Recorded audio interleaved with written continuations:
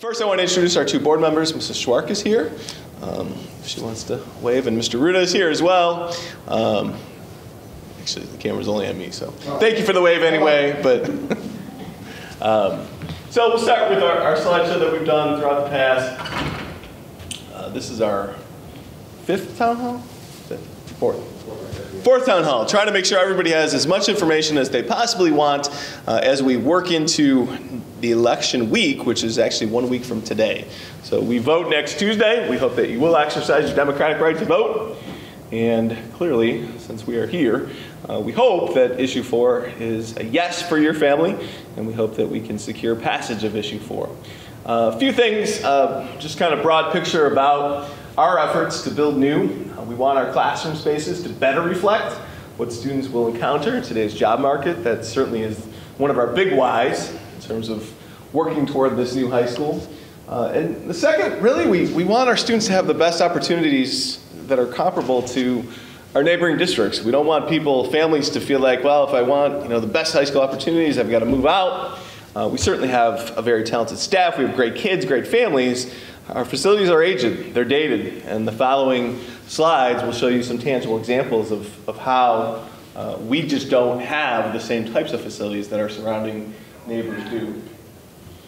A number of features we'll work through in terms of trying to make sure that we are competitive and that we have the best facilities possible. Safety, and again, we'll go through these, but all of the sort of concepts I'm going to go through now, these are all concepts that we would be able to dramatically improve upon the introduction of a new high school. Safety, physical comfort, future and career ready, collaborative spaces, technology, student engagement, and community engagement. So those are really the main themes that we will explore and expound upon as we work through our slideshow here. First one is safety. Number of different safety features that I think we'd be pretty excited about that we simply can't recreate without a substantial expense in the schools that we currently operate. So you see on the left-hand side, modern high schools, and I think the best feature or the best way to describe this is it's a dual lock vestibule with entry right into the main office immediately upon entry.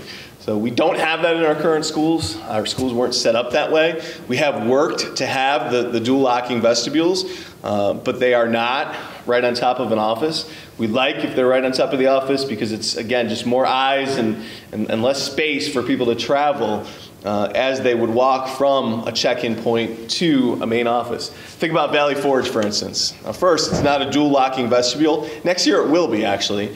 Again, we're working to do that in all of our schools. But again, the distance between the check-in point and when you get to the office, it's a decent walk. I don't want to say quarter of a mile, but I'll bet it's a tenth of a mile. So trying to cut down on sort of free travel is really important. We also have a tremendous amount of doors that, quite frankly, we just can't secure all of those doors to the extent we would like to. When you have 180 doors like our high schools currently do have on their first floors, and you have, next year we'll have 1,500 students in each of our high schools, things are going to happen. Kids are going to open a door. Kids are going to walk out a door. It's very difficult to secure all of those. So new schools are meant to minimize the number of entrances that you have, as well as making sure that we maximize the security incumbent upon those doors. Another example is just physically comfortable. Certainly we've done some things with our furniture and our learning spaces that have upgraded them and have modernized them, but we're also limited in the windows that we have and the HVAC systems that we have. So these are just some examples, and again, when we show these, it's not that we're trying to recreate exactly that room. It's that we're trying to show you the difference. We're trying to show you the concept of what can look different in a new school. When we look back at the last bond issue in the fall, I think we did a great job of showing folks what the outside would look like. That rendering that we posted, I think on a Friday night, had about 35,000 views by Monday morning, which was phenomenal for us. So I think people understood that we're trying to keep some of the past and have the clock tower preserved and have the red brick exterior of the Parma Senior High. It really makes it a visually attractive building. What we didn't do was talk about some of the things inside. So again, this is just an example. This is a media center, a modern media center. A lot more natural light. That's really a key piece of it. You see a little bit more of a physically comfortable seating arrangement as well, and then that compares to the media centers that we have now.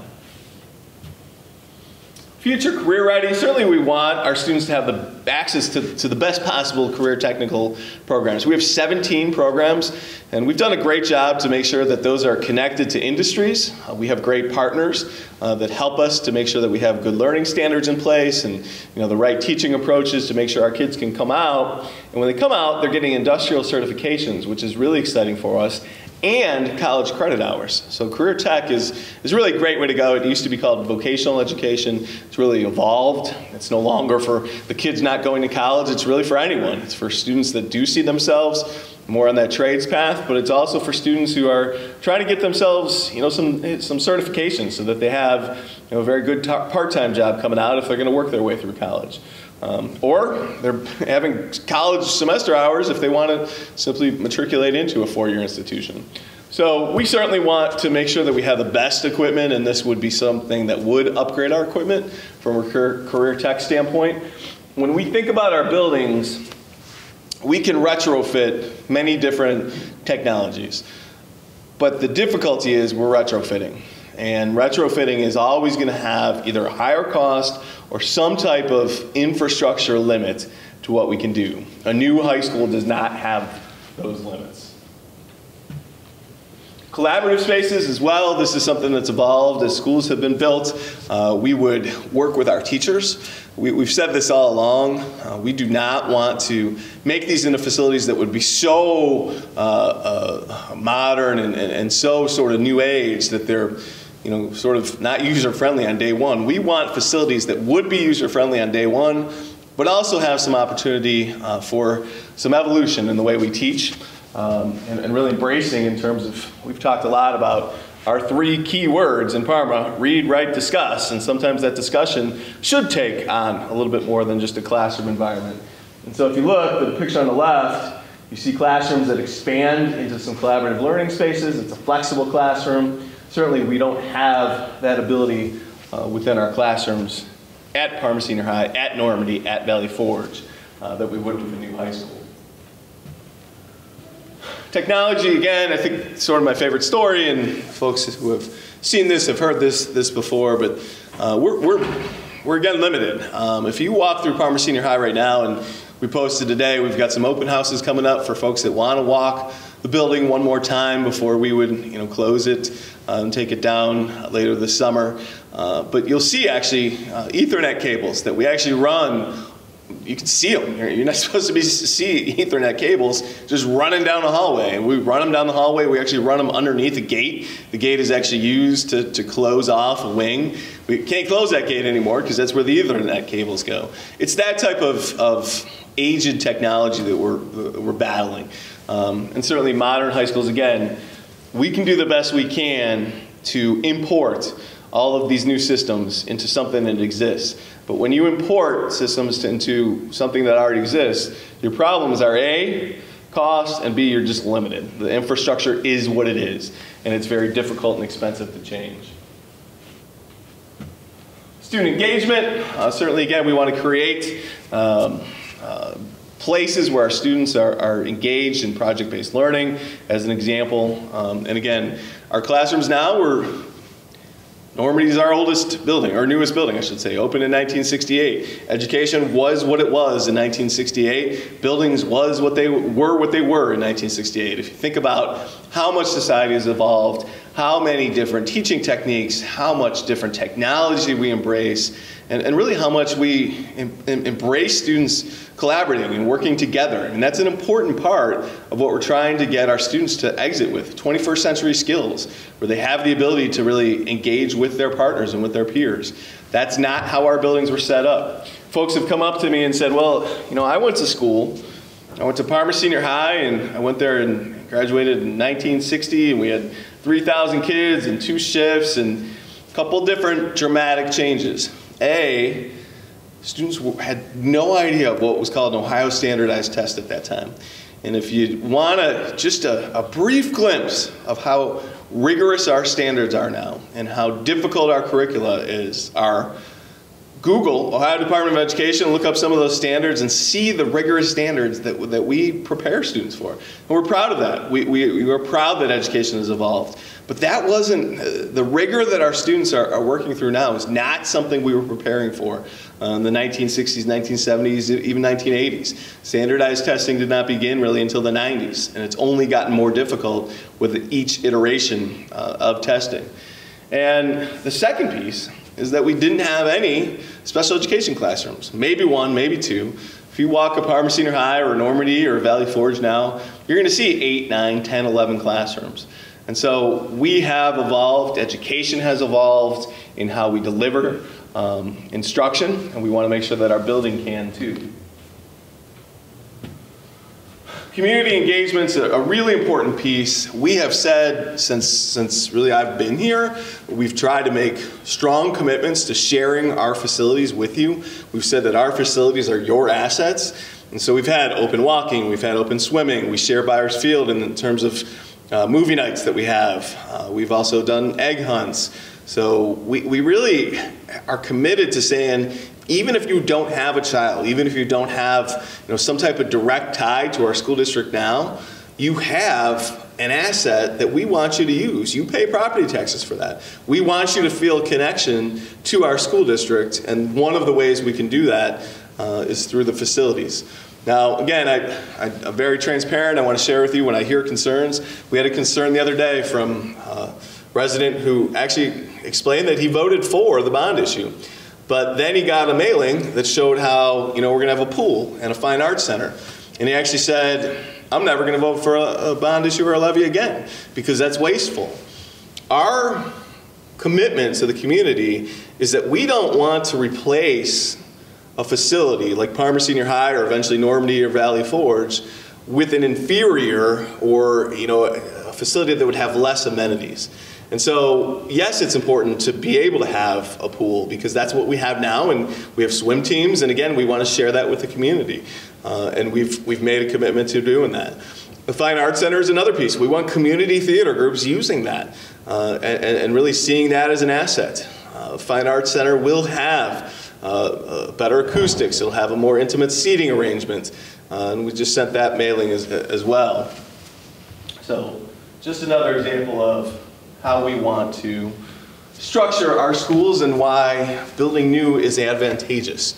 Last piece, and then we'll take any questions that we have. This gives you sort of an overhead, and we want to show you this because what we have up above are 4 wings that sort of jut out of the main complex there. That's actually toward Longwood at the top. 54th runs to our left here, and we've got the park behind or toward the bottom. Each of those wings is going to have a different grade level, and we do that so that there's not at any one time some type of overwhelming feeling of a freshman walking into the cafeteria and experiencing there's 1,000 kids in the lunch period. We don't want that. We will have a 9th grade community, a 10th grade community, then we've got a STEM wing, and STEM will have 11th and 12th grade in it, and we'll also have a career tech learning community. The 9th and 10th grades will have their own cafeterias, and then we'll have another one separate for 11th and 12th grades. They'll have the guidance counselors right there in that area. Their classrooms will be centralized there. We'll have home liaisons, we'll have the grade level principal. We're really trying to make sure that when people hear 3,000, and that's really about the projected enrollment of the school, that they don't think, oh my gosh, it's my kid's one of 3,000. That's not how we're viewing this. We're breaking down that building, and you can see it very tangibly in terms of how we want to structure things to make it more personal, to make it so that students have the support that they might need. So with that, we'll take any questions. We've only got a couple people here in the audience. We also had Mark from GPD joined us again. So if you had a question for the architect, we're happy to answer it. And Gary, we'll turn to you too to see if there's any questions. No one is watching the 4:45 version of the town hall. We thought, let's give it one more try. Let me tell you this too, folks. It is difficult to get these libraries. We wanted to do libraries. Typically, libraries have been a little bit more user-friendly to get into, so they have been popular. So I would have done other times, but 4:30 this week worked in terms of the libraries. Yes, sir. Gary, got one? A recent article has been circulating stating that a district is within their legal right to change the terms of the bond at any time without needing another vote from the residents. Most recently, this happened in the Cleveland School District in 2001, where taxpayers are now paying 6.1 mils on bonds that appeared on the ballot as averaging 3.7 mils. Are the tax rates shown on the ballot for bond issues binding? To my knowledge, yes. I don't know if Mark has more experience in that. You can't change it. Yeah, so Once it's written, once the ballot issue language is written, that's what it is. So Mark from GPD is saying, and my experience with this is no. I can't speak intelligently about what happened in Cleveland. I can't imagine a situation in which that would ever happen. I will tell you that millage sometimes exists based on property values, but that's not, typically it'll go the other way. So your property values start to increase, millage will actually reduce so that we would never collect more than that whatever dollar figure it would be, $11.67. But again, it's based on your property value, so we would never collect more than that for the duration of the bond. Yes? I have some questions, and it's easy for me to stand. I'm sorry. Have at it. So you said no one's watching online? Well, I just said we didn't have too many questions. We have some people online You have watching. some people watching. Yeah. Okay, my first thing I want to say is I commend you for trying to open up the facilities and open up the buildings to the community. And I've been in the district for 37 years, and so I really think that's something positive that you're trying to do. As far as the new building, if the new building is built and it's an opening to the community to use rooms, you know, how would that look? Like, would it be, or you don't even know yet? Like, how? No, I can speak to it. Yeah. So we have a permits clerk or secretary, or whatever the specific job title is. So you apply for that, and then quite frankly, if you're a community group, there might be some minimal charge, but we try to minimize that. And if you're some community groups that are affiliated with the school district, like a PTA, or we really waive that typically. Not everywhere, not for every PTA, and but the PTAs that are open when the building's open anyway. There are some buildings where we have multiple shifts. The high schools are multiple shift buildings because you always have some type of sporting event going on, and so there wouldn't be any additional charge for that. So yeah, short answer, goes through permits, and we determine how we would bill somebody. If it's an organization that meets every month or every week, do you see that being feasible, that they would be able to get a space that they would use? Yeah, I do. So I do think, she asked, would it be feasible for somebody that meets once a week or that's exactly what we want. We want that synergy, we want that partnership with the community, and so we would work to make sure that if there were costs, it was only because there was some cost to us. A custodian staying over, something like that. But again, in a high school, there's multiple shifts, so those rooms are typically open. Okay, and my next question is, unless you're ready, you go ahead. You sure? If you have another one online. Gary, you have one online? Property values that are all-time high right now. The bond issue requires the district to collect a certain amount of money per year. When home values decrease, does that mean the taxes collected from the bond will increase to meet the terms of the bond? So that $11.67 per $100,000 freezes forever. That dollar figure, we cannot fluctuate. So if your property values go up, you stay at that $11.67. If your property values go down, it stays at $11.67 per month. And that may be where Cleveland had some millage alterations. And again, I can't speak intelligently into what happened in Cleveland. But that $11.67 per month per $100,000 is frozen for the duration of the bond, whether property values go up or down. That's the effect of House Bill 90. That's why when we have an emergency levy, and I'll give you an example. So say something passed in 1984, an emergency levy, and it collected $5 million in 1984. For the life of that emergency levy, and that's 10 years, and then you have to come back and you get a renewal, it's only ever going to collect $5 million. Doesn't matter if the valuation of Parma quadruples overnight. That levy is only ever worth $5 million. So that's the House bill impact, and again, that leads, yes, your millage to fluctuate sometimes, to go up or down, to make sure that the dollar amount doesn't change. The dollar amount will not change. Millage is a little bit flexible, but it's so that we'll never collect more or less than that dollar amount. Is that? Yeah, it can't change. Yes. There another one, Gary? Not at this time. Yes, ma'am. Okay, so hi Mark, how are you? Good. I just was wondering if you could speak to some more about the safety of the building. I know that back when I toured some of the new buildings, a few of them, and I know you mentioned like the doors and the exits, like how in an emergency evacuation, if you can speak to that a little bit more. Sure, if you look at that floor plan there, it's an aerial of the plan of what it would be. And Dr. Smilex noted that there will be 4 wings there. Right. Okay. So if in an emergency, those wings would lock off. And there would be an alternate way for all of the students to get out without going back into any central area. But we would lock off different portions of that building based on where the intruder is. And there would be a button at the front desk. We would have numerous cameras throughout the building, so we would know where an intruder is. There would be many features that we would do at the front entrance for letting visitors in that you currently do not have. Okay. There will be many features that right now we don't have that we would implement in the new building to make it a lot I safer wasn't than what it is. necessarily talking about intruder, but I was talking more of evacuation if in a fire, in a situation where they needed to evacuate. Do you have, you might be able to speak to that, do they still have emergency like fire drills? We do once a month, actually, we have fire drills, and then 4 times a year, we have the intruder drill. Enough access to have, would you say 3,000 students would be there, enough doors and exits to accommodate that? Yes, but the one thing that I would say is, compared to what you have now, you have so many doors that it's hard to even track where something would happen at. So we would give you areas where you can sit and wait for rescue, but we would also give you many areas where you can get out of the building in an emergency. Okay. And we work with, that was an important point we wanted to make too. So I think one of our strengths is actually that we work really well with our police and fire departments.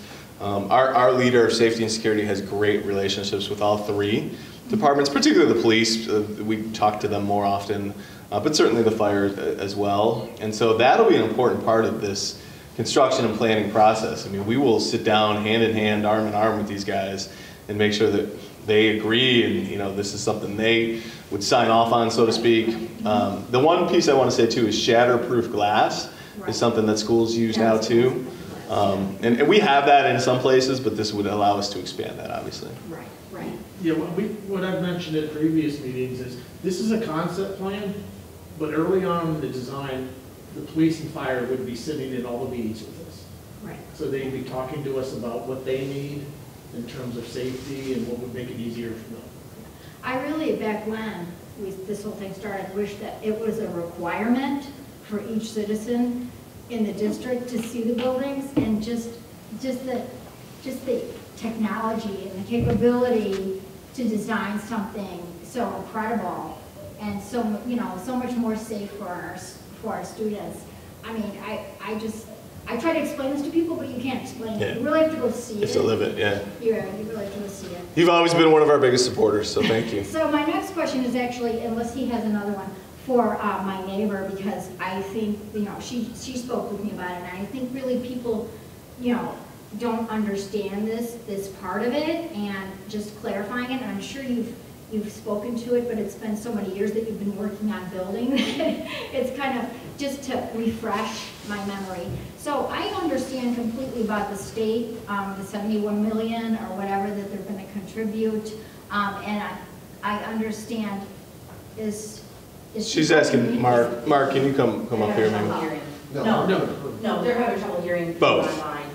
Oh, me? Yeah, if you can just stand close to the microphone. Do they want to hear what I have? Yes, Yeah. of course. Mark, you want to sit in the front row here? So I would say, like, my neighbor was talking to me about the money that we get from the state, the money that, and everyone seems to be, there's confusion. I know people have asked many times, and you say that there's not like a way to know when that money would come in. Correct, yeah. And about being in line and how many school district would be looking for, money to help build. And so the money that you're asking for is for the entire project. I mean, the bond issue is for the entire. So the bond issue is for the high school specifically. Right, but it's for the entire high school to be built. That's correct.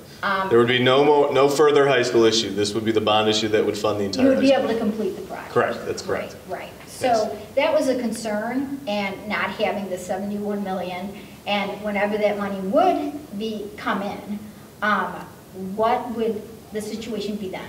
Like, so there's a number of different options, and honestly, this would be another board process here. One of the options is to take the $71.9 million when we would get it, and again, that could be 2 years, that could be 4 years, that could be 6 years. The OCC won't tell us exactly when that would be, not because they're playing games with us, but specifically because they don't know how many people who are in line with us actually want that money at any given time. They fund approximately 10 to 20 school districts per year based on how much those school districts are asking. That sounds like a really long time if it's 10 or 20 to get to about number 306 where we sit. However, there could be 200 school districts that never ask for money because they're either built or they don't want to rebuild or they can't pass a bond issue. When that $71.9 million would come, the board would have options. One option is to apply it to future construction. And what we've said in our district is that we want to be 4-2-1. 4 elementaries, 2 middle schools, 1 high. So that 71.9 could be applied to the cost of the elementary and the middle. They could also put it in permanent improvement money and just say, okay, every year we get $5.1-ish million in permanent improvement money. You could add that 71 and potentially pull off a permanent improvement levy for a while. That's an option that the board could pursue. They could also apply it immediately to the bond and potentially shorten that life of the bond or reduce what we're actually paying with that 71.9. So there's a number of different options. Again, it's hard to predict, A, when we're going to get it, B, what construction costs look like at that time. Our latest mailing says that if you look back over the last 20 years, the average increase in construction costs is I think 4.67%. So, if you keep going up and up, obviously, it gets more expensive. That might make millage go higher. So a lot of different variables, a lot of different wild cards, but 3 different options the board can do. A, use it to apply to the future construction. B, pay off the bond faster. Or C, lower property taxes through putting that into some type of account for permanent improvement and pulling off a permanent improvement levy. So any of those could be options. And again, the those. reason why I spoke to that is the people, like I said, my neighbor and the people I speak to in general are concerned, like, I'm not sure if they don't believe that money would come in. And I'm not sure if you can explain the difference. It's my understanding, like, that money is for new buildings. Like, I told them I compare it to a car. Like, if it costs more to fix your car, then it's then you get a different car. So it's a great example. I'm not sure if people understand, like, the maintenance and fix buildings and repair buildings. Like, they're willing to give us $71 million to help us build new, but they're not willing to give us $71 million to help us fix the buildings that we have.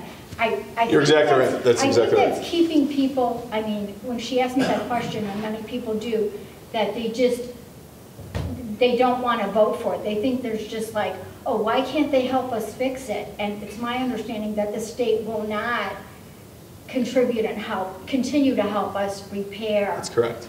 So the state has a threshold. They came out in 2017, and they looked at all of our schools, and they say, okay, we're going to do this. And we've published this online, actually. This is still on our website. You can go ahead and see how they came up with the calculations for every one of our 15 schools in terms of what it would cost to renovate versus rebuild. And if the cost to renovate exceeds 66% of the cost to rebuild, then you get nothing for renovation. But you do get, for right now, it's 37% of the share of matching funds, essentially, or 37% of the whole price. You get 37% of the cost of new construction. So she's absolutely correct. The state had all of our buildings at 66% or higher. And full transparency, at first Normandy was not on that list. Normandy sat right at 65%. We said, hey, we think, why don't you come out and look at some of the work we've had to do in Normandy. We think it should eclipse that 66%. They did come back out, I think in 2018 or 19, said, you're right, Normandy's now at 66 or 67%. So every one of our schools, and some of them honestly are up in the 80s and 90s. There's one, Pleasant View, believe it or not, the first step is above 100%, meaning it would cost more to renovate that building than it would to just rebuild it, which is pretty interesting. Most of them sit, right around the 75, 80% mark. And again, that was 2017 they did that study. So if you think about Valley Forge and Normandy, they came out with a $103 price tag to renovate. And we're not talking about massive upgrades like we showed you. We're talking about fundamentals, roofs, HVAC systems, some technology upgrades, not any type of new wing, not types of new learning spaces, not a new pool, specific for the most part to your nuts and bolts, your fundamentals to keep a school functioning. And that was $103 million in 2017 dollars. So that's great. That's a very good point. And Dr. Smiley, people should understand that I've worked with districts over the last few years and they're in the program getting 9 to 20%, 21%. Parma getting 37%. You will get your money from the state before they will get theirs. Huh. You heard it from the architect. This man works throughout the state. So. You will. And actually, the reason that is 37% tells us we're higher on the list. Right. So the higher number your matching funds are, the closer you are to the front of the line. So, what he's worked with are districts that are behind us in line. So, yeah, I mean, that intuitively makes sense. Can you just clarify too, like that's tax money obviously that all of us have already paid, right? So that's essentially our money that we could bring back home. Yeah, I love that point too, and I'm glad you made it because I hadn't made it yet. But yeah, I mean, Columbus money, folks. That's not like that's public property taxes. Those are state taxes that you've already paid, and they sit in a pot and get dispersed throughout the state, and we haven't claimed our share of the money at all. It's gone elsewhere. You can look at surrounding communities and see where you've done OFCC projects. In fact, there's an OFCC map, and we used to use this in our slideshows. There are more districts now who have tapped into OFCC funds that haven't. We're now in the minority of school districts who have not claimed any money from OFCC. So yes, those are public funds that we hope that we'll be able to claim at this point. Now that you brought it up again, I mentioned it before a few years ago. That was really just impressive, made an impression on me. The visual picture of the map with the blue dots at that point, showing you how far behind we are as far as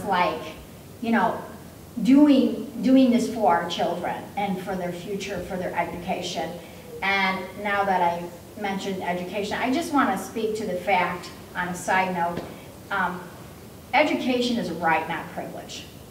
I mean, every person in this country, every person in the state, in this district, every child in this district has the right to a safe, good education at a level, in our day and time that's appropriate. And it's just a tragedy, that citizens don't want to give them that, And so, but I did want to mention that again. I know I mentioned it a couple of years ago. I don't want to use the word push. I can't think of the right words. That's why I wasn't sure if I wanted people to hear me online.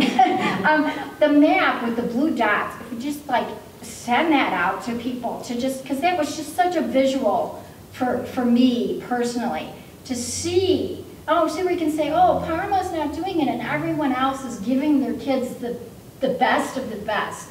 Everyone else, every other district is really has a passion for their children's education, for our future. We're not going to be here, and our houses aren't going to be here. I'm not the Grim Reaper, but the reality is, it's about them and the knowledge that we can give them, and that we're capable of giving this to them, on the here and now, and we need to do that. And just to see that clearly, how many districts surrounding us have built a building, or built at least one building, or done something towards that goal. And so that's what I thought was so important. Maybe you didn't think that was a good picture. Maybe you have a different opinion than I do, Mr. Smiley. No, I thought it was a great picture. In all honesty, so that's it right there. And so everything that's blue That's a new school. Right. I mean, that impressed on me, could say to you without using words, yes, let's do this. Let's give our children these opportunities. Let's, you know, let's put this on Facebook. Let's put this online. Let's send this out in the mailings and say, you know, this is what we want to do for our children. We have a passion, we have love for our children and their education, and we support this 100%. And so I wanted to mention that since you brought up the map. No, yeah, and thank you for that, because this is the map you were talking about, and we did use this. No, I think it's a great visual. I think over time you tweak things, and you know. Right. There's another question on Facebook. There are a couple. One's a comment, but you can maybe speak to it. A concern that, you know, that we're in this situation because it should have been maintained throughout the decades prior to. Yeah, and I mean, I think I would say to that, you know, if you would walk our buildings, and I invite you to walk our buildings, and we have tours coming up. We had a tour last week. We've absolutely kept our buildings warm, safe, and dry for students. I mean, that's not the concern. The concern is, as I said before, you get to a point, and I think the car analogy was great. You know, if you bought your car in 1968, you can put new tires on it, and you can put, you know, new oil in it, but ultimately, you know, that car is going to wear down, and there's just a lot of things in that car that have evolved in car technology you're never going to be able to do with that car from 1968. And I think the buildings are a great example. I mean, think about new technology. Think about some of the new security systems we've talked about. Think about the collaborative learning spaces. Ultimately, we have maintained the buildings. They are warm, safe, and dry, but they have minimal assets beyond that. And that's really what we're trying to help people understand. We do get permanent improvement money. We get, as I said before, approximately $5.1 million per year is accessible for different projects. But folks, when you're spending those things on roofs and driveways, which are our two typically, you know, things that we sort of rotate through the summer, we're going to spend $300,000 on a roof for Greenbrier this year. You have to do it. I mean, there is no option, right? I mean, you have to have a dry place. But you know, that chips away at that $5.1 million. We don't have the money to actually modernize these buildings, to make them 21st century learning environments. We don't have that. And so that's the ask, and that's the reason that we're coming. We can do warm, safe, and dry, although it's getting more and more expensive. But the building is the building, and you can only upgrade it so much. Another question is, if the bond issue fails, will it be on the ballot again in November? It will not, actually. So the bond issue cannot go back on in November, and here's why. We had this program or offer accepted by the OFCC last fall in time to get it on to the ballot for last November. It lasts 1 year, and after 1 year it expires. So we can reapply, but when we reapply, they're going to go through everything again, because all of the numbers, the enrollment studies, the demographic studies they've done, those all expire as well. The OFCC does a very comprehensive enrollment study because they want to make sure that they're not going to build buildings that are too big or too small. That's, you know, the worst nightmare is that you go through this as a community and have far too much room or not enough room. So we will need to renew all those efforts, and that would not be complete in time to get on the ballot in November. So this is it. We have this shot, and we are hopeful for passage. But after this, we'd have to go back to the state if we decided to do that. In all honesty, I think the sentiment, and we can't make promises, but I'm telling you my honest opinion on April 25th, 2023, is that we would live with the two for quite some time. There will be other issues that we'll have to work through. Mark? And your percentage at 37% is likely to change. Yes, so once we would go through the process again, the enrollment study, again, everything's tied to that enrollment study, because enrollment, you get so many square feet per student, and then there's a cost per square foot to build your facility. So until you do another enrollment study, you really don't know. And at that point, you know, that 37%, and we've said this before, it could go up, it could go down. There is no guarantee that we would ever see 37% again.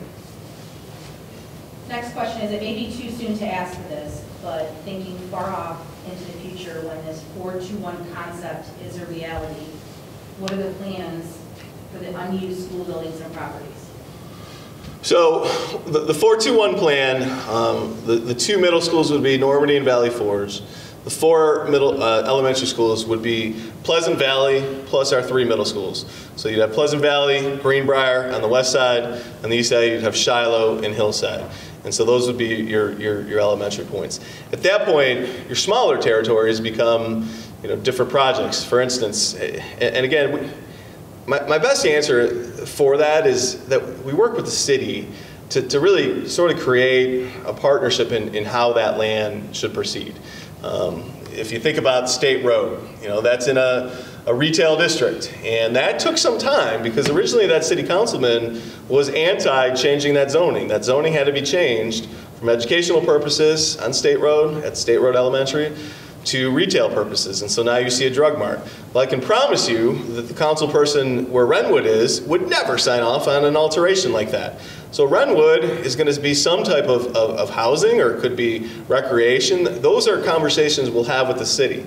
I can tell you one piece right now is that we're working with a resident to let him extend his yard on a minimal basis through a fair purchase agreement so that he can have a second garage, I believe is his purpose there. So that was backed by the city council people. We always work with the city to create some type of partnership and synergy for what they think is right for that space and what we think is fair as it is our property. And our property that we would sell. We've also just, as a general point of conversation, we've talked with the Metro Parks as well. The Metro Parks are a phenomenal landlord, so to speak, of land throughout Northeast Ohio. And if there's no other use, potentially it's a Metro Park that we can come to agreement with. Again, none of those things are decided, but those are all different options. I just want to key in on that partnership with the city when we go through processes like that. Another question, what if the bond is supported but not the actual plan proposed? This bond is the plan. So if you don't support the one high school concept, we appreciate your yes vote, but that's essentially what you're voting to support. There isn't a backup plan, there isn't some type of referendum that we would then come forward. They're tied together. So the $250 million and the $71.9 million, those are tied together for specifically that high school. So there is no other plan. There wouldn't be a change to the plan. We would lose the OCC funding if we made some type of change. We'd also lose an awful lot of credibility because we've been everywhere trying to say that this is the actual plan. Has the district re-evaluated the option of consolidating high schools to Parma Senior High only if the bond fails, or is demolition an absolute? Demolition is an absolute. We've actually signed the agreement with, and I keep forgetting the name of the construction company that we're going to use, but we've signed that agreement. They are progressing forward with it. Parma High was not large enough to be one high school, not without a significant investment that we quite frankly don't have the money to make. So you would have had to convert again the central office into classrooms, and even at that point it was only going to be large enough for 10th through 12th grade. Please remember the additional career tech space we have beyond, people say, well, I went to school when there were 3,000 students there. And career tech really wasn't at the level that it is now as well. Remember the special education impact, and with approximately 16% of our students with disabilities, it's a significant number of classrooms throughout the facility. So Parma High was not large enough. We did look at that. That was an option that we vetted with our board, but Parma High was not large enough without significant investments on its own.